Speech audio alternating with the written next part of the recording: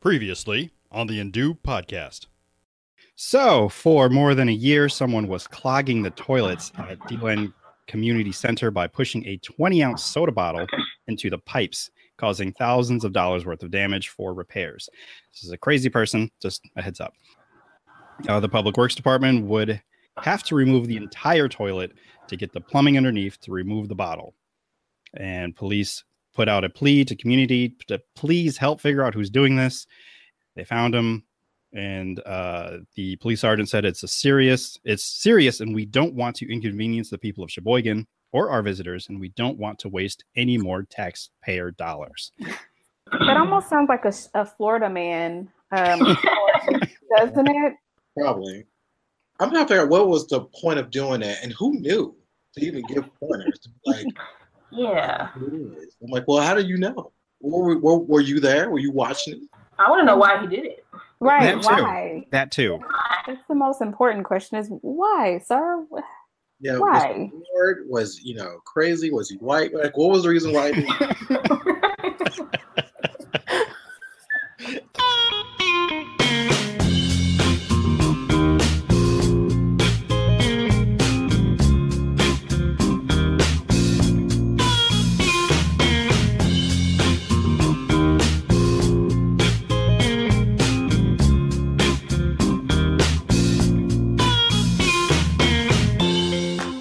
3SFX presents the Indu podcast with your host, T. Sterling Watson.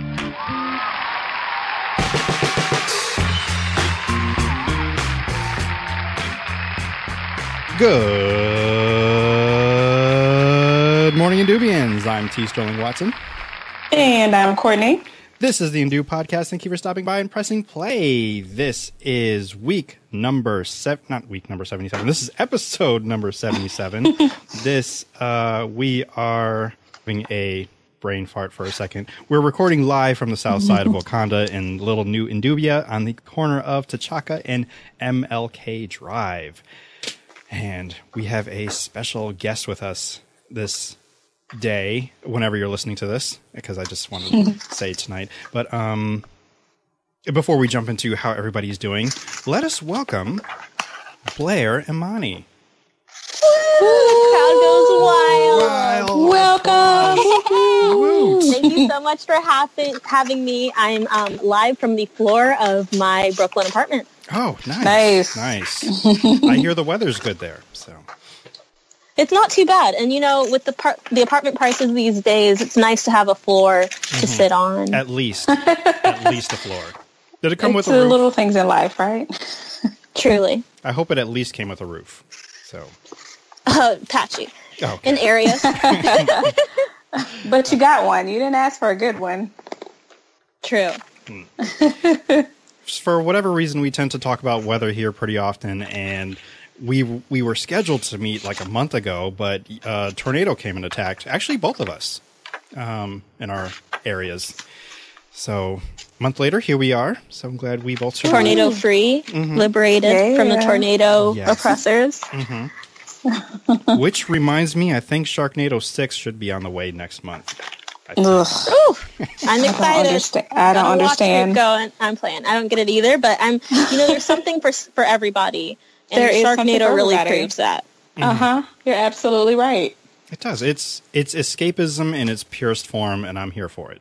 So just turn, So you're the culprit. You're one of the culprits who keeps it running. Is that what you're saying? I'm going to take blame for it. Yes, I will be one of those people who's like, oh, Sharknado 17, I'm here for it. Okay, let's do it. Oh, Lord. Hopefully by then they'll ask me to be, at least either a victim or just one of those walk-on, just really cheesy roles like, ooh, a shark. And then, I get or chomped. Okay. I'll watch if you're on it, but only then. Okay. I mean, you have to at least watch 16 to figure out how I got to 17. You're just trying to get me to watch this ding-dang this movie. Why are you doing this to me? And it's weird the fact that, I think the fifth one is better than the fourth one. The fact that I can say that, it's weird to me. But back to Blair. We know who you are, but who are you? am the knight. No, I'm playing. Shout out to all of my comic book fans for that one. But my name is Blair Imani. I'm a Black bisexual Muslim activist. People find that baffling, so I tried to explain things through that. People started to know who I was after I got arrested at a peaceful protest. It was also policeful and peaceful protest. Had a Freudian slip there, but after that I started, that was protesting the death of Alton Sterling, the murder of Alton Sterling in Baton Rouge, Louisiana. A year after that, I was continuing to raise my voice about different issues, and I went on Fox News where I accidentally came out publicly as a queer Muslim. Wow. Yeah. Wow. And then now it's a year after that, and I'm still kicking, running around, causing a ruckus. I have a book coming out in October called Modern Herstory. So I've been trying to leverage these viral moments in my life and really create both a career out of it. And, I really feel that as a marginalized person, as, somebody who's from traditionally silenced groups, it's important for us to, take away society's right to commodify us and really make that a strength so that we can be in control of our own careers. Wow. Well said. I'm getting some background rustling, just by the way. I'm hearing it too. Looking at you, Kortney. It's probably me. See, I told you. Sorry. Told you. Should I re-record that part, or do you think it's fine? It's fine. It's fine. Okay, cool. We're pretty rough and tumble here. Sometimes I'm the culprit. I'll take blame for it, but this time it is not me. It's me. It's me. I'll own up to my shortcomings. I owned up to Sharknado, but with pride, But you shouldn't have. You should have just let that one slide and let it roll. I should have. But Modern Herstory, stories of women and non-binary people rewriting history, is something I'm very, very much looking forward to. And Thank you. I high-key didn't think anyone would buy the book. My mom confessed to me when I was back home this past week that she didn't think anybody was going to pick up the book and that she was going to have to publish it out of pocket. And I was like, Thanks for believing in me, Mom. Like, shade. Like, just, she was like, I'm so proud it's successful. But, girl, I was like, So it's great to hear that it's successful.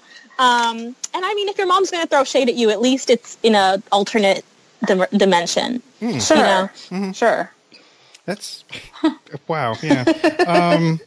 I was going to try to do a Amazon giveaway with it, but you can't do that to books that haven't come out yet. So I have to wait until October. What was the date again? 16. 16. Okay. So we'll probably try to repeat that date as much as possible, but you can also pre-order it on Amazon, which I believe I already have. I don't think I... Or you can go to a small indie bookshop. If you go to IndieBound, you can find all the different links in your favorite bookstores to buy it from at modernherstory.com. Okay, even better. And that's my time. No, I'm kidding. Oh, no. We roll still have credits. much more to discuss.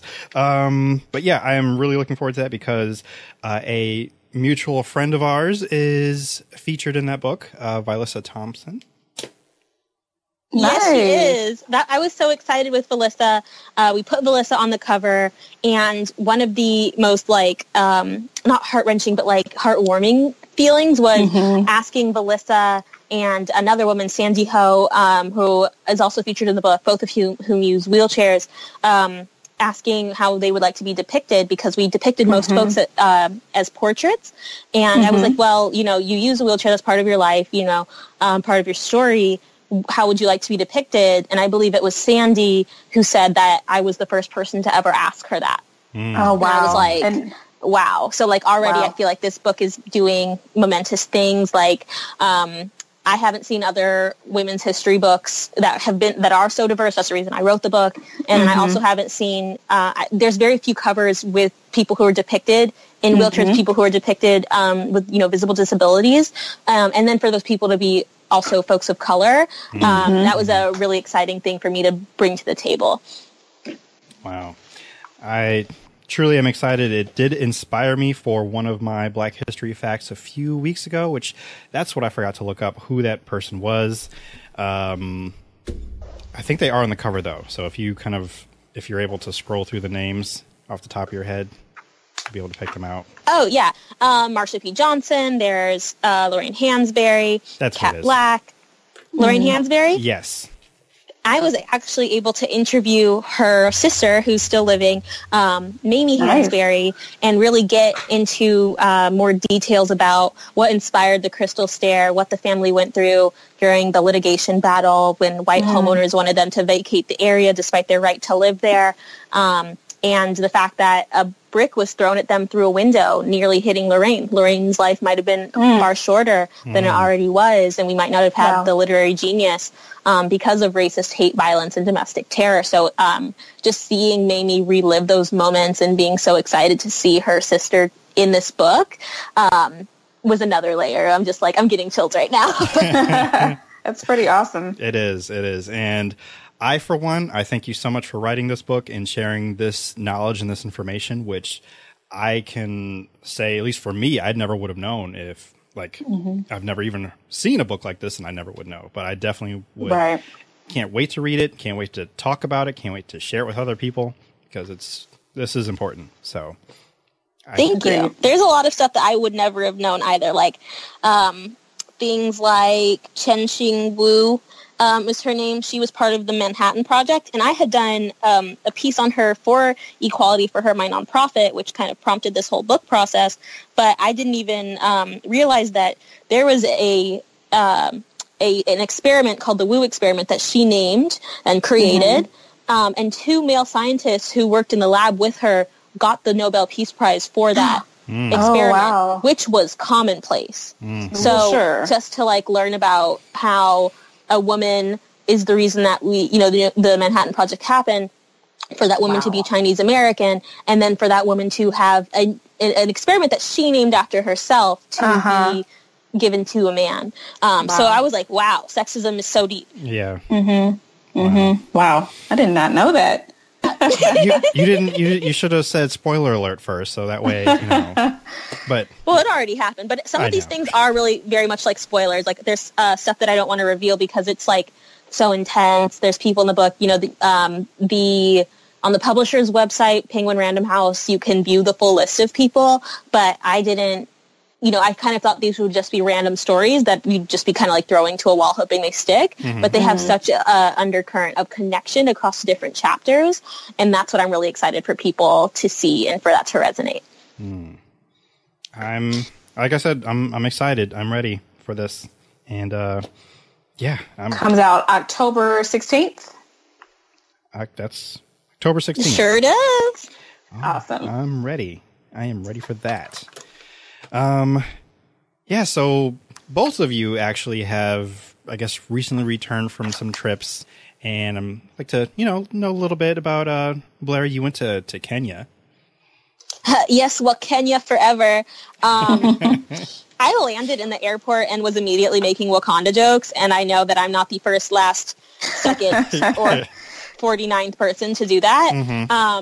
When I got to the immigration and customs check-in in Kenya, the man beckoned me to the table. I was almost through the door, but they randomly select.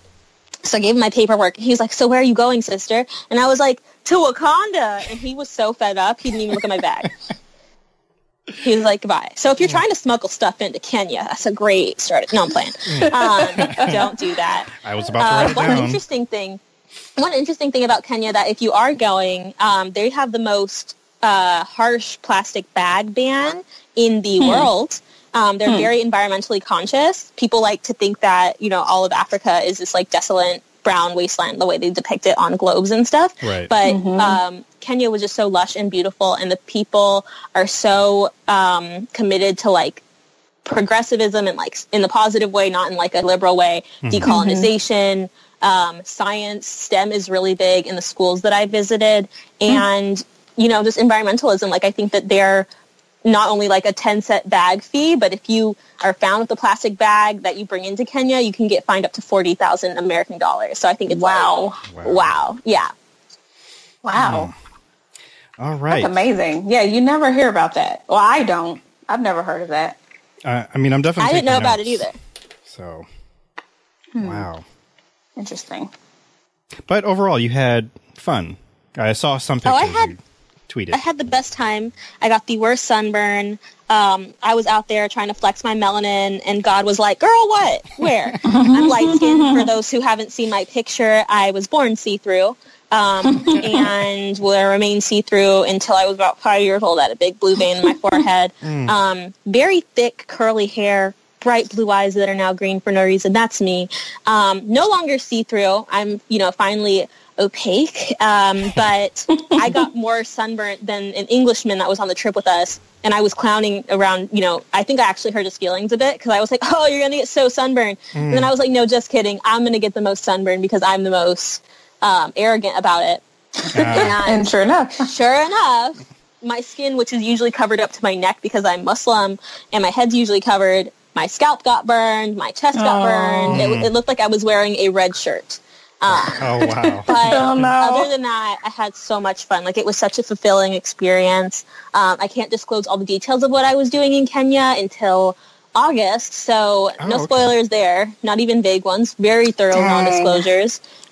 It was for Black Panther too. Just kidding. That would be so dope. Oh my God, that would be so dope. And then you just disappeared right now because you already said too much. I know, right? But yeah, so I'm really excited about it, but it was just such a fulfilling experience. Like what the director of Black Panther, whose name escapes me briefly, said at the... Ryan Coogler? There we go. Like Ryan Coogler said at the... Just kidding, fam. I didn't forget his name. But like Ryan Coogler said at the BET Awards, like really go to Africa if you can. And if you can't, like learn about it, because just being able to like go outside and see billboards for like bundles in a... But like it's like if you walked down like Times Square and you just saw bundles and like cornrow like offerings and you were like, yes, this is my family, and like you're looking at a Doritos like ad and it's Black people, and a Coca-Cola and it's Black people, and it's not even tokenized, like literally everybody's Black, all different shades. Going to Baby Gap and seeing all the Black babies, like that was so amazing. And go and hit the money. There's Black people on the money. Like that blew my mind. Like the amount of representation we don't have in this country was really made clear. And that's somebody, and I'm somebody who does work in representation. So I was like, we have a long way to go and we have a lot to aspire to. Right. That's very interesting. It makes a lot of sense, but just you saying the representation of Black people everywhere in Africa, that's actually something I never thought about. I mean, it makes perfect sense, but that's not what I'm used to. I guess I'm used to seeing everything but. And so to hear you talk about it like that is actually kind of eye-opening to me. As sad as that is, I was shook the whole time. The first time the cashier handed me the shillings, that's what they call it, with the first president of Kenya, and they were decolonized or still going through that process, but the British left in the 70s or early 70s or late 60s. And he handed me the money, and I was like, Black people on money? And the dude, like, he just, like, smiled at me knowingly. He was like, yeah, fam. Yeah, fam, and I brought the money home to, like, show my cousins, and I showed, like, my younger cousins who were, like, 9, 10, and 11. And they were like, yo, he even got an afro, what? Like, that was just really exciting, but it really made me understand, like, we don't really have anything in America. Right. And then I was like, I wish Wakanda was real. So. Right. Wow. That sounds amazing, and I am looking forward to whatever is happening in August. And can I wax poetic just for another, like, 2 minutes? Sure. The other thing, so then I was looking up Wakanda randomly on Twitter search when I got back home because I wanted it to be real. I guess that's what it's like when you open the fridge for more food. Right. And I saw this thread about this. It was like some, like Africans talking about some African Americans. That's a distinction about how a lot of folks feel like, Black Americans want Wakanda to be real more than they respect the continent.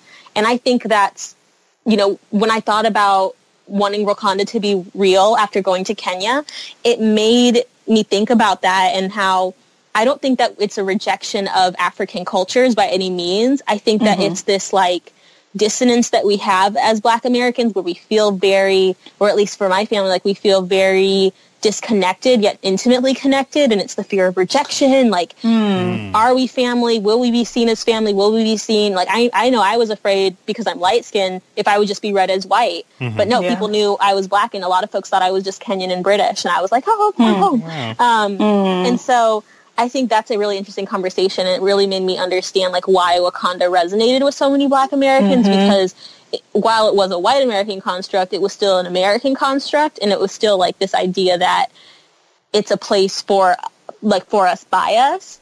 And because it's fictitious, we don't have that fear of rejection. So I just wanted to talk about that for a minute. Wow. That makes a lot of sense, though, because there is such a, I don't know what to call it. There's such a thing between a lot of African Americans or African Africans or Black Americans, however you identify. But there's a thing there. There's a tension there, and so that makes a whole lot of sense to me. So many African-born or straight up Africans look at Black Americans with whatever type of thoughts and feelings they have against us. Sometimes, and I think it's both ways, because my grandma, for example, that's true. She had such like a stigma. I remember I wanted to get my ears pierced, and she was like, "Oh, like those Africans," and that's on my Black side. I was like, "Grandma, what the heck?" And it was wild. When I was in Kenya, I saw people who looked like her, and so that was just the wildest thing, because she grew up. She was born in the 1920s, so she's growing up in a space where white assimilation is popular than Black, like Blackness, you're supposed to be proud of your Blackness, and going from a perm to a natural, which is what she did, but also to understand that like this idea of primitivism and a less than is still perpetuated in America. Absolutely. I remember like in biology class, we were watching something about like primitive cultures, and it was just like they just like played a tribal culture in Africa without any sound, so it made it seem like these people were just walking around without a language, and really just like portraying incorrectly what Africa is like, and making it monolithic and making it seem primitive, and all of these coded things. And so I think that there's this fear of the unknown on both sides, and it's because of colonialism. But yeah, it was definitely interesting, and I think so beautiful for me when I went, and I was just like embraced. Yeah, that's interesting. That's really amazing. Like I think that's something that I would kind of fear as well. Just going there is like they would know I'm an American, and they wouldn't like embrace me. But I have hope now. So so you definitely recommend that we should go check it out someday. Oh, definitely. They didn't even believe I was American. That's how dope I am. Well, that's great. And Kortney, you went to San Diego? I did. So I'm in real estate education by trade, or by profession, I should say. And so there is a real estate educators conference. So it's nationwide, and it's annual. And this is my third time going to this particular conference. And of course, it changes location every year. So this year we were in San Diego, which was fabulous. The conference was a bit, it's been better in previous years of me going, but the trip itself was really good, and I still was able to get a lot out of it, so that's nice. The weather was freaking amazing. So if you don't know, I'm in Arkansas, central Arkansas, so it's very hot here. It's very humid, and if it rains, it gets hot, humid, and muggy. So it's crazy. So our 75 or our 78 here in Arkansas is not the same 75 or 78 in San Diego. In fact, I had on a t-shirt and some yoga pants, getting off the plane. And so I walked outside. I was waiting on a friend who stays out there who was picking me up, waiting for him I was just trying to flag him down. So I walked outside, and this is my first time going out. I've been traveling all day. I didn't even think about the weather. In July, like what the heck? It's a mess. That's what I've heard. And I've been to California before, but it was so long ago, and I was in high school, and I didn't really get to experience this. It was Sacramento, so I didn't really get to experience, outside of whatever it was. I think I was there for a conference too. But so this time I actually got a chance to walk around and explore and see things. And so it was great. But you're right. It was very varied and different from, I guess, what I had expected. But overall, it was great. I got on several boats, which I didn't expect to do. I got to see the ocean again and put my toes in the sand and collect seashells, all that fun stuff. Ooh. Yeah, I love doing that when I go to beaches because I don't get to go to the ocean very often. So when I do, it's like a special thing. Coming back wasn't as much fun though, and it wasn't because I was coming back home. I was actually, as much as I love to travel and I love to go to different places, coming home, there's really nothing like it. So I was very much ready to get on back home and hadn't really been feeling all that well. So I was just like, okay, I need to get home to my own space, to my bed, all of that. But what should have taken a 5.5 hour trip overall, because there's very few flights that come directly in. There's always a connection. For either if we're here in Little Rock, Arkansas, and going outwards, or if we're coming in, there's always a connection. No, very rarely there's a direct flight. So what should have taken a total of about 5.5 or so hours took about 12 hours. And I should have gotten home around. For why? Girl, let me tell you. So apparently there was weather or something. I don't even know if it was weather here, but so my connecting flight was through Houston, which is normal. My connecting flight to get to San Diego was actually in Dallas, but this time it was through Houston. And we were actually about 20 minutes delayed leaving San Diego. So I was like, 20 minutes, that's not a big deal, because my layover in Houston was about an hour and a half, something like that. So I said, okay, plenty of time, no problem. So we finally take off from San Diego, and mid-flight, which the flight was maybe 3 hours, something like that, 2.5. Mid-flight, a lot of people started asking about their connecting flights. And I was like, well, I should ask, but I don't really care. I have a whole hour and a half. Even with the, I still have time with the delay. So, I don't really think much about it. They even make an announcement and saying, hey, there's a lot of people on this flight that have some really tight connections. If Houston's your last stop or you have some time to spare, please just let them go. So I was like, okay, well, I'm probably just going to have to run and book it, whatever. We'll probably be in the same letter terminal or whatever. Right. And so as soon as I'm able, I, check my phone, turn on the cell data again. I take it off of airplane mode because I'm a good citizen of America. And I follow the rules. I get this text from, I booked through Expedia. I got a text from Expedia saying that my flight to Little Rock is delayed for 3.5 hours. And I was like, what? No, Expedia hasn't led me wrong. They haven't told me any lies yet.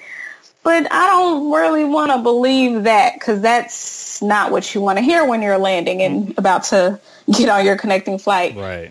But I did confirm it 3 times over that was the truth. I still really don't know what the issue was. I know that they told us that they were waiting on an aircraft. I don't know why they were waiting on that, though. I don't know if it was weather there. It came from Atlanta, so I don't know if there was weather in Atlanta at the time, or I don't know what the case really was. We had a perfectly smooth flight when we finally took off from Houston at around 11:40. That actually kept getting pushed. At first, it was moved from 7:50 to 10:50 to 11:15, and then we didn't board until 11:30. So it was a whole thing. So long story short, longer story, hopefully shorter. I landed here in Little Rock around 1:10 a.m. and, deboarding the plane, getting my bag, all of that. I didn't get home till about 2 this morning. So wow. Yeah. So that wasn't a lot of fun, but fortunately I didn't have to work today. In fact, I don't have to work for the rest of the week. So it's just now a fun story to tell as part of this adventure. Yeah. What an adventure. This is why I feel like technically your adventure isn't over till you go to bed. Oh, I've gone to bed. I've been in bed all day. I'm literally only talking to you people because we had this scheduled. Otherwise, I would still be in the bed. I was in the bed. I'd moved to the floor. There you go. It's been an in the bed type of day. It has been, yes. Must be nice. I wish I was in bed all day, but I could not. However, over the weekend, I did too have my own adventures. I went to Westworld. I went to Jurassic World. I went to My Hero Academia World. It's a Harlem World, hot with Luke Cage. So yeah, I just did a whole lot of binging and watching of television. So. They have Wi-Fi in all those worlds because I was keeping up. Yeah, actually, they do. They do. Although I'm not sure if they do in Jurassic World because, spoiler alert, if you didn't see the trailers, there's a big volcano that erupts.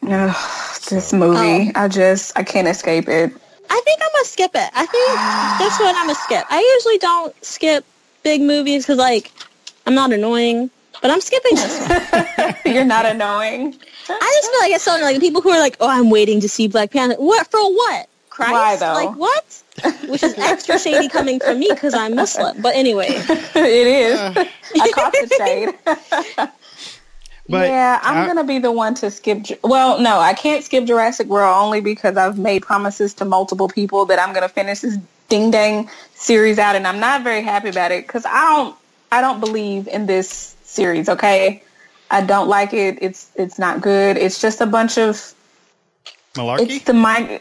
It's well, yes, but it's a bunch of like not even substantive malarkey. Like it's Michael Bay without as many explosions. I don't know. It's just not. Well, I don't want to be there, but I'm going to be there. I will confirm this was, and you can quote me on this, the okayest of Jurassic movies I've seen so far. I had some fun. It was like marginally better than Jurassic World, but even Jurassic World was just okay to me. I'm not really huge on dinosaurs. I'm more of like a Godzilla person. So what?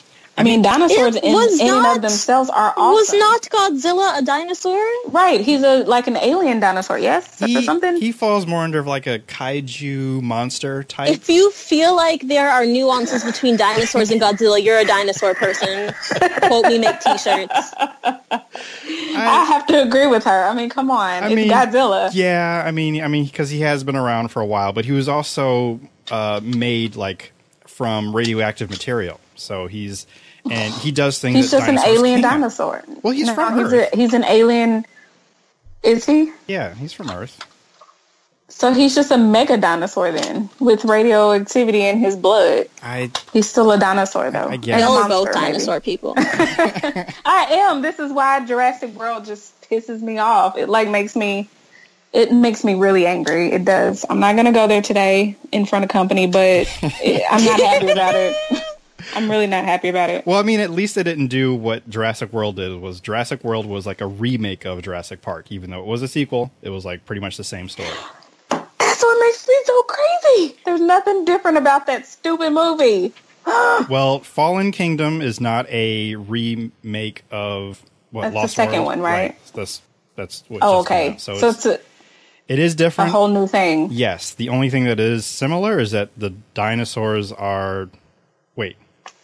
No, maybe I won't say anything because it might come off as a spoiler. But I'm not gonna see this, so okay. Well, I don't care. Well, I'm gonna see it, but I don't care. I mean, basically, live your life. The dinosaurs come to the mainland, so that's the only similarity it has. I don't recall. Didn't they do that in Jurassic Park World. too? Yeah, they did that in Lost World, but so have it.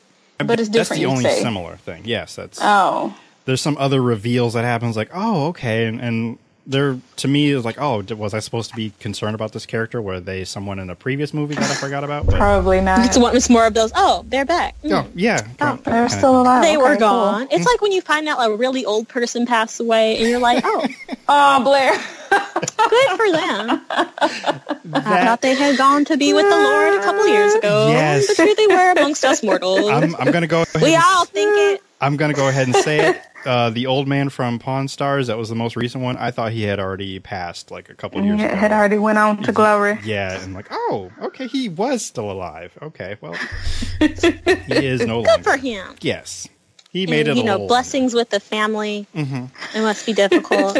I know a lot of people were shaken on the internet. So I know, and kind of rough. And then I started doing the tributes. I suppose he was great at pawning. I suppose, I don't know, but sure, everybody has a ministry, right? They do. But with Jurassic World mentioned, I will be doing a full review later this week on Patreon, as well as, I almost called it Harlem, but Luke Cage, I'll be doing a review with that with good friend Stephanie Williams. We'll be chatting about that. Westworld, probably not, because I'm still confused what happened on that show. And My Hero Academia, wow, I can't even say it now. Academia. Yes, that's what I want to say. Academia, that's what it is. Okay, that's My Hero Macadamia Nuts. Yeah, that's what I kind of want to say. I'm trying not to say it, but that's what I've been watching. That and Food Wars. So I'm getting some anime cred a little bit, just a little bit, just dabbling here and there. But yeah, that's been this past weekend, kind of absorbing all of that, and there's still more things. It's just loaded in the DVR, and one day I have to have time to watch all these things. But for right now, we're going to take a quick break, and when we return, we will have our Black History fact and some Sheboygan news. So what now?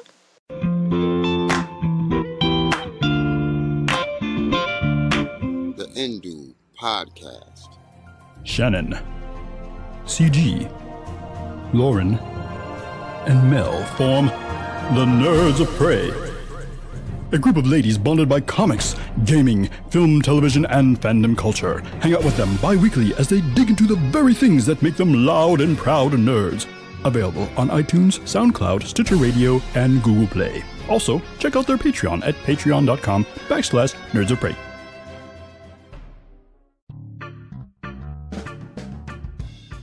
Hey there, friend. Enjoying this podcast production? I bet your sweet buttery face you are. I bet you're also thinking, how can I support this show and look awesome doing it? Aside from telling your best pal and all their kin, you can head over to Indube.com, and 2 clicks later, after hitting the store tab, you'll find yourself with several fun and fancy swag brought to you by the fine folks at the Indube Network and T-Public. If you're a fan of Indube, Food Fight, or anything under the Indubian sun, you can find it plastered on mugs, hoodies, pillows, cases, bags, and of course, t-shirts. Hurry on over now, and you may catch a sale with all tees 30% off. Seriously, they have sales like every other week. So head on over to Indube.com or tpublic.com. That's TEEPUBLIC.com and type Indube in the search bar and continue to pod with the best.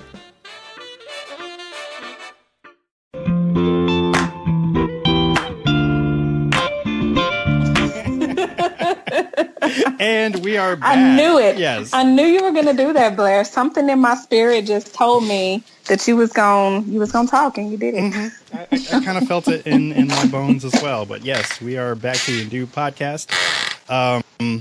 Since you were Yes, Sheboygan. I enjoy Sheboygan. I like saying Sheboygan. It's a little town in Wisconsin. And a couple episodes ago, I know I said I was going to do Black History. I'm switching it. I'm going to do Sheboygan now. Good morning, Sheboygan. So I like to do a little Sheboygan segment. And a couple episodes ago, I talked about a toilet tyrant who was stuffing bottles in toilets in random places in in Sheboygan. I have an update for you. So, a 34-year-old Sheboygan man charged in connection with a rash of plugged toilets in downtown area women's restrooms told police he couldn't explain why he used soda bottles to clog the cans. Prosecutors on Monday charged Patrick D. Beeman, or B-Man, with 12 misdemeanors, all for criminal damage to property. That was after they accused him in the string of incidents dating to April 2017 that left an estimated $2,000 or more in damage to women's toilets around Dalen Park. Each of the misdemeanor charges carries up to 9-month jail sentences and as much as a $10,000 fine. Beeman is scheduled to make his initial Sheboygan County Court appearance July 9th. So, what a monster. He truly is. According to a criminal complaint, Beeman told an officer he couldn't explain why he got urges to look for bottles in the garage in the garbage and then put them in the toilets. So police tracked him down. Yes.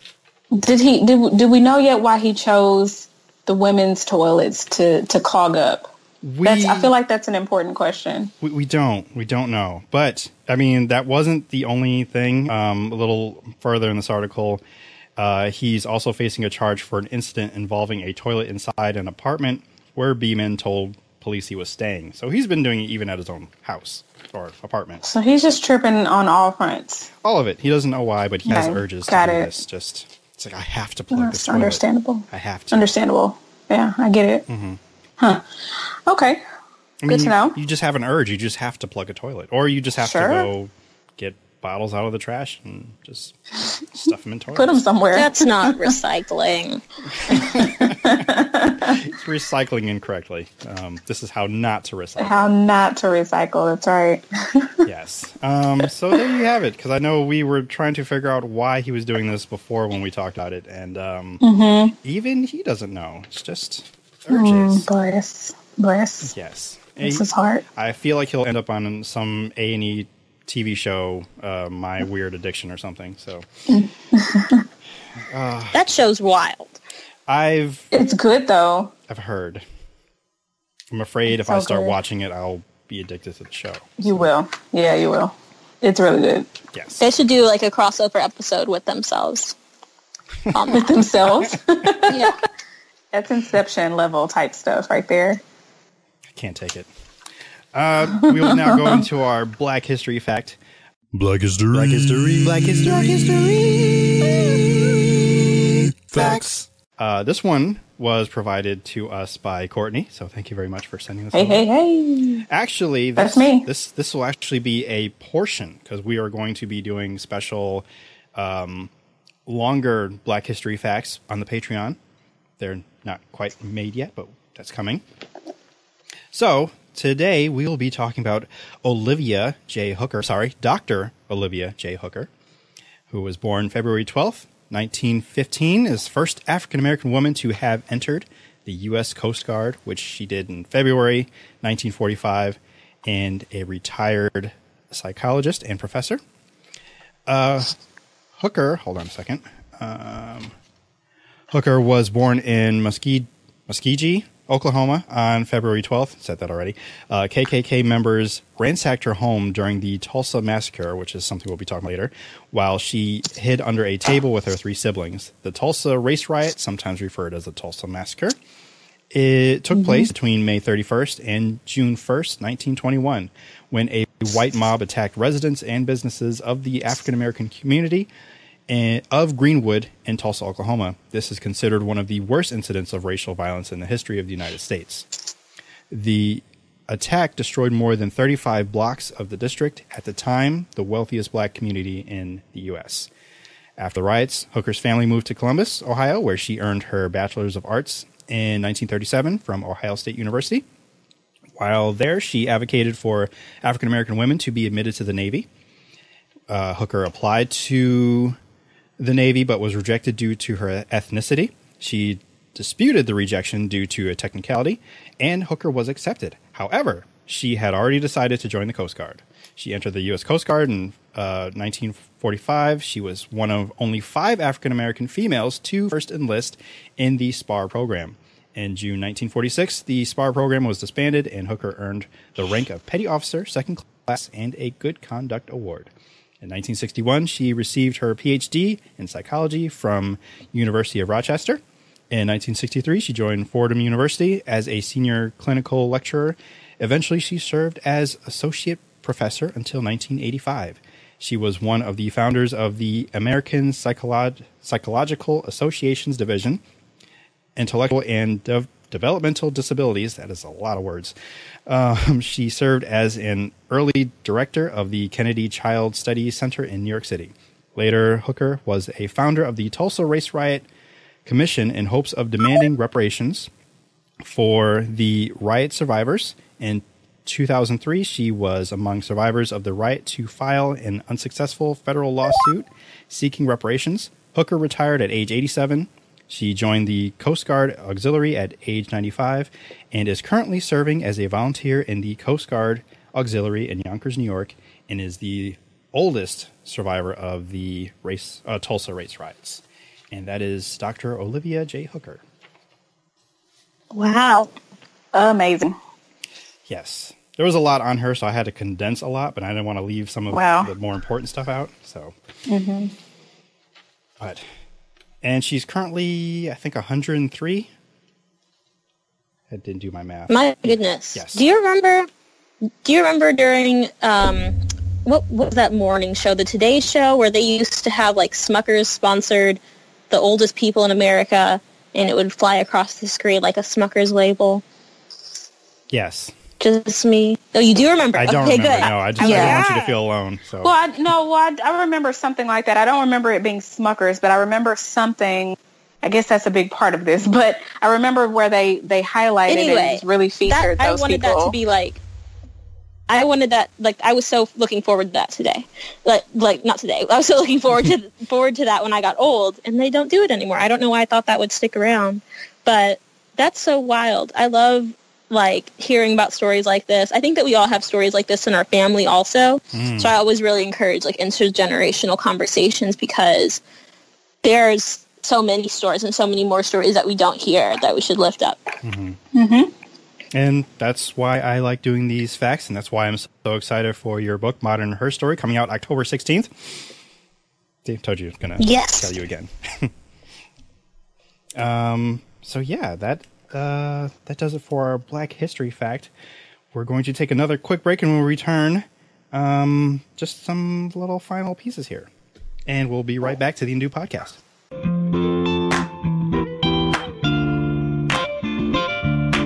The Undo Podcast.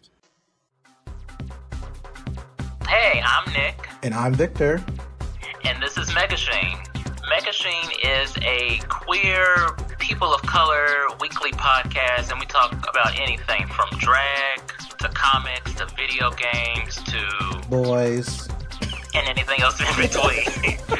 So if you want to listen to us, we're on iTunes, Stitcher, and SoundCloud, and you can follow us on Megashine Pod and Megashine on Twitter. That's right. So follow us, talk to us. We'll be here. And we out.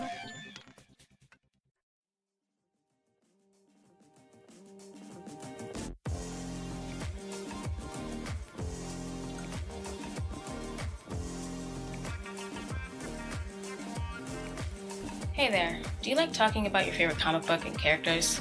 Or a TV series you love to binge? Or how Goku from Dragon Ball Z was trash, but it was still your gateway anime? But you're also interested in talking about different social issues and current events, like representation, Black Lives Matter, the Me Too movement, or racism? Well then, you're in luck. I've got a podcast where we dive into all of that. It's called Speak On It. I'm your host, Nisha, a millennial that's just trying to live my black and nerdy life while also staying informed. So every episode, a guest and I will dive into a discussion that can cover everything from anime to activism and Speak On It. You can head over to iTunes, SoundCloud, and wherever else these RSS feeds go to subscribe, listen, and stay tuned. Talk to you soon.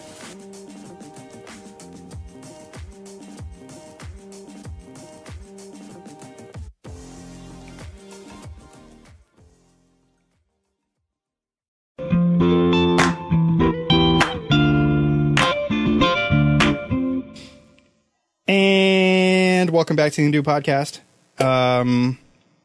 Yeah, I think that just about does it. I do have a number of shout outs because I keep forgetting. I do want to shout out my mother, who's taking coding classes, and just encourage her and say I'm very proud of her. Told her, Woohoo. To her, but she's doing big things. Go, mama, go. Love it. Robert Young, who donated so kindly to me to get me to join Wink.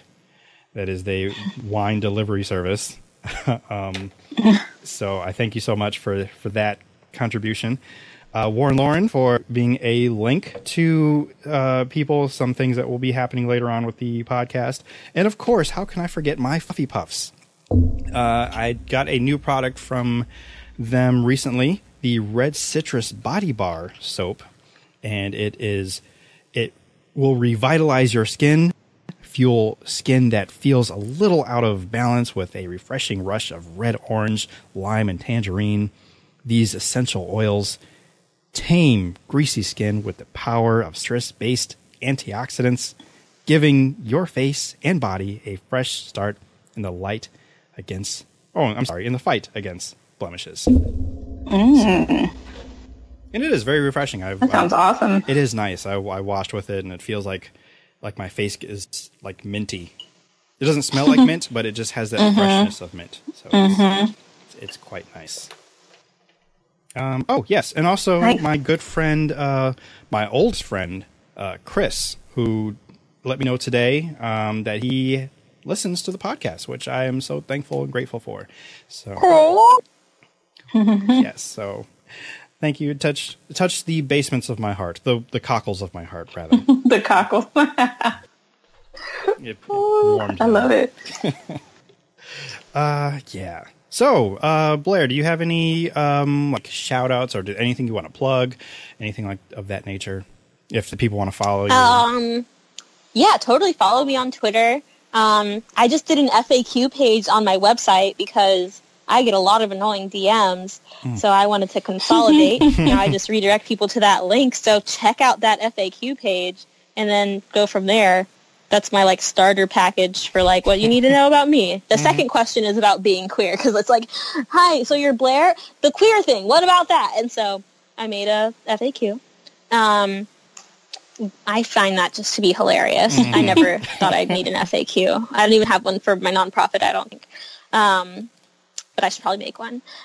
Check out the book, of course. I want to shout out the illustrator of my book, Monique Lay, who really kills it with the illustrations. And I just feel like I don't shout her out enough. This book wouldn't have happened without her. So you kick ass, Monique. So keep it up, keep the illustrations up. And to anybody who's like thinking of writing a book or illustrating or creating or starting their own podcast, just go for it. I never thought that I would have a book. Like I talked about at the top of the podcast, my mom didn't either, that she admitted to me recently. So, go for it. Put yourself out there. All we have is time. So use yours wisely. And that reminds me, you will be on a podcast too, right? Other than this one, of course. Is that correct? Yes. So, yes, it's called Hysteria. You can subscribe to it now with Crooked Media. We were #1 on iTunes, despite not having any episodes out yet. So, woo woo. Yeah, woo woo indeed. But I'll be the first Muslim host of a Crooked Media podcast. So I'm really excited about that. Doing Oprah things. I'm just really excited about it. We go and record tomorrow morning, kind of too early for my taste, but hey, that's the biz. So what is your website, Blair? BlairImani.com. Awesome. And that's your Twitter. I'm sorry, Sterling. That's your Twitter handle as well, right? Yep, Blair Imani across the board. Just got it. BLAIRIMANI. Sweet. Very nice. I realized I forgot to ask you my icebreaker question that I ask every first time. Oh, that's right. I forgot about that. I knew I was forgetting something, and that's because I didn't write it down. I just realized, okay, I'll get it. Before I get into that, I do also want to say how I first started following you, and it was at the beginning of Black History Month, and I think it was you and someone else that started a hashtag fake Black History. So that's how I kind of first... Yes, we did. That's how I first... That was Mara Sebastian and I being deliriously exhausted on the train from D.C. to New York City one evening. And we were sick of all of the lies. So we were like, well, let's just make some lies up. Yes. Like how Oprah Winfrey bankrupted the auto industry with the You Have a Car episode. Like just ridiculous stuff like that really caught on. It was a lot of fun. We'll be doing it next year as well. Oh, great. I'll start preparing now. But let's get to your question. So, Ben & Jerry's is looking for a new flavor, and they decide to ask you, what would that flavor be? You can do anything you want, and you also name it whatever you want. Ooh, okay. I feel like 8-year-old Blair, who was obsessed with naming the new Crayola crayon, would have been perfect for this. Probably some type of a hip-hop reference, like To Pimp a Blueberry off of the To Pimp a Butterfly by Kendrick Lamar, something like that. And it'd be like a blueberry ice cream, because there aren't very many good blueberry ice creams. I can't even think of one. Me neither. So boom, Ben and Jerry's collab with Kendrick Lamar. Send me the dividends. To Pimp a Blueberry. But I think there should be more. I think that a lot of Black people eat ice cream, and I think that we create a lot of culture. You know, Kendrick just got a Pulitzer, I believe. Yes. And so we need to stop thinking that we should be in silos or the industry shouldn't let us in because we create culture. Like if whatever that, like Remy, whatever alcohol that, what's his name was shouting out the 1738 constantly, I feel like they should collaborate. Cardi B, she should be, you know, Bacardi should get on that, you know? Like, right, it's right there. It's so frustrating to me to see so many industries sleep on us. So yeah, Ben and Jerry's, give us a hip hop flavor. Let's go. I'll reach out to them with that because I mean, I'm getting a lot of good suggestions for some ice cream and flavors and names. You should just make a pitch deck and then like usurp their current marketing person. You already have the plan. I'm ready. I'm going to be doing this. I'll put this in my itinerary. All right. Thank you. That was a great. Yes, I'm still thinking. I'm still trying to think of a blueberry flavor, and I really can't think of any. So yeah, I think you have that market cornered. Kortney, not Ben and Jerry's, but any shout outs or plugs and things of that nature. Totes. So you can check me out on Twitter at IamKHinton, where I tweet up a storm. Well, not lately. It's been more like a trickle lately. But when I tweet about everything from diversity matters to financial literacy to actual like literacy things like books and writing and things like that. And you can also catch me over at Verve HC, which is the Twitter home of VerveHouseCollective.com, the place for audacious creatives, entrepreneurs, and intention seekers. And so those places are great. The Verve HC Twitter account as well as VerveHouseCollective.com, which is all about finding resources, finding community, finding your tribe, and honing in on those things that make us alive every single day. So check me out. You got bars, girl. I'm like, hey. I try to do it. I'm trying to be like you when I grow up. Girl, me too. All right. Well, follow me on all things Indoob. And go to Indoob.com to find the Patreon to subscribe for more perks and find my TeePublic store to get t-shirts, hoodies, mugs, and more. Please rate, comment, and share the pod on Apple Podcast, Stitcher, Google Play, and Podbean. Thank you so much for supporting, listening, stopping by, and pressing play. Tell someone you value that you value them, and live for the folks you love. I've been your benevolent host, T. Sterling Watson, and remember, if the world didn't suck, we'd all fall off.